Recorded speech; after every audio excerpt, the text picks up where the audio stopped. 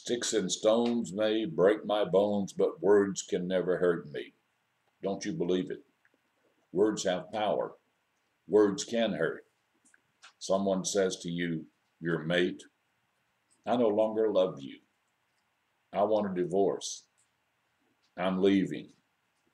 You're ugly. You're fat. You're stupid. You're dumb. You dress like a clown. You smell badly. You think those words don't hurt? Of course they hurt. Mark Twain said that the difference between the right word and the wrong word is the difference between lightning and a lightning bug, because words have power.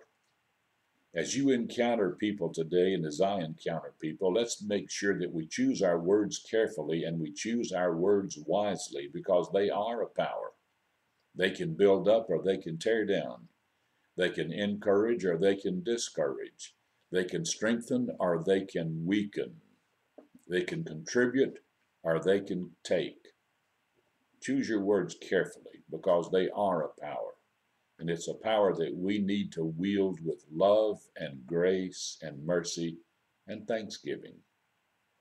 Thanks for watching Don Howell today's Light and Love from Liberty.